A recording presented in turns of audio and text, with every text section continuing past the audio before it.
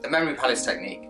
The memory palace technique is also known as the method of Loki. The memory palace technique is based on the fact that we're good at remembering places we know. A memory palace is therefore a metaphor for a place that we know very well, or a route that we know very well. The memory palace technique is very good for learning abstract information, and what I mean by abstract information is information that's difficult to link to each other, and that's very common in medical and pharmacy fields. This technique is very useful and is known to be the pillars that hold abstract information together. Right now it may be very difficult to visualize what I'm talking about, but once we start to go through it in more detail, you'll understand where I'm coming from. In order to do this, I'm going to use an example of my own, and you can see if you can create your own memory palace and remember these facts. So step one is picking a place you know or a route you know.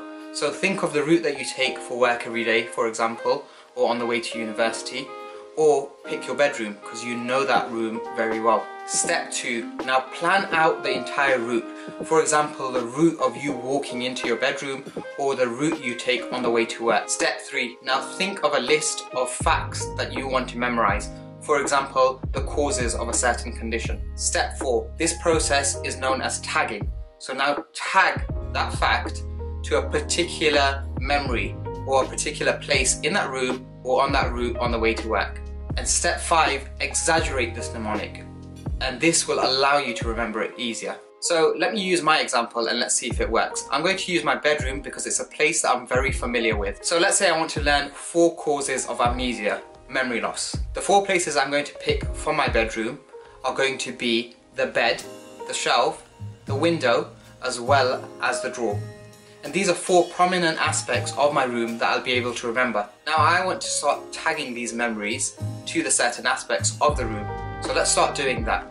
Let's first walk into my room, and the first thing we see is the bed. I'm going to tag the memory of sleep deprivation associated with the bed. I'm then going to associate minor head trauma with the shelf, because if I'm not careful, I'll knock my head. I'm then going to imagine that the window's open in my room and smoke from the neighbour's barbecue is moving into my room. And this is where smoking is going to be tagged as a memory. And the final place in my room is the drawer, and the drawer is where I keep my medication. And medication can be a cause of memory loss. So let's go through these 4 aspects. We've got the bed, the shelf, the windows, and the drawer. And let's see if you remember those 4 aspects because of this mini memory palace that you've created. For me, it was a great way to associate abstract information with these different places within the room, and I was able to remember this.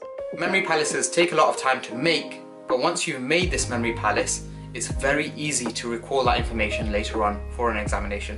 Try making your own memory palace with causes of a particular condition, for example, and then you can work your way up to more complex memory palaces. This can be very useful for holding together facts or causes of condition that don't particularly link together very well. And that, in summary, is the memory palace technique.